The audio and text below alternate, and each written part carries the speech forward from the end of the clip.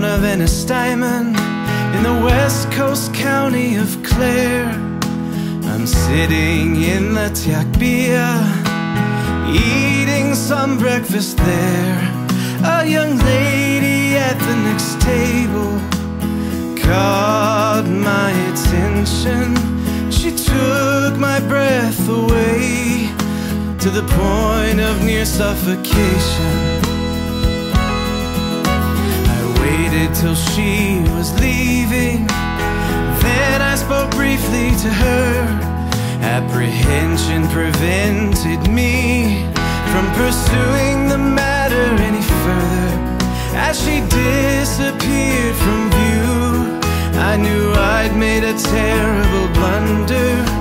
I searched the town, but to no avail, for she had left not the slightest trail. Where is she gone, the girl I met in Ennistymon? I'd go to her if she would allow. Where is she gone, the girl I met in Ennistymon? I went home and my life went on just as it had before, but I couldn't get out of my mind the girl at the cafe door. A week passed, a month, a year. No more waiting could I bear. I'd have to return and look for her again, hoping this time my searching would not be in vain. Where is she gone, the girl I met in Ennistymon? I'd go to her if she would allow.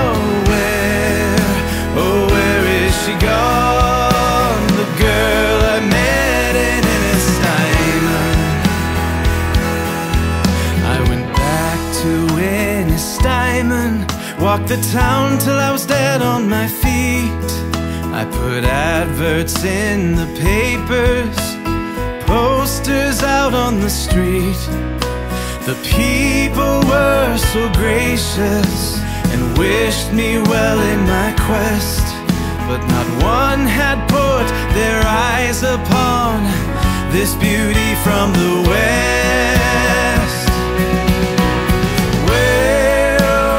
Where is she gone, the girl I met in Ennistymon? I'd go to her if she would allow. Where is she gone, the girl I met in Ennistymon? Once again I bid adieu to this fine place with head bowed low, for now I knew I'd never know the one who had enthralled me so.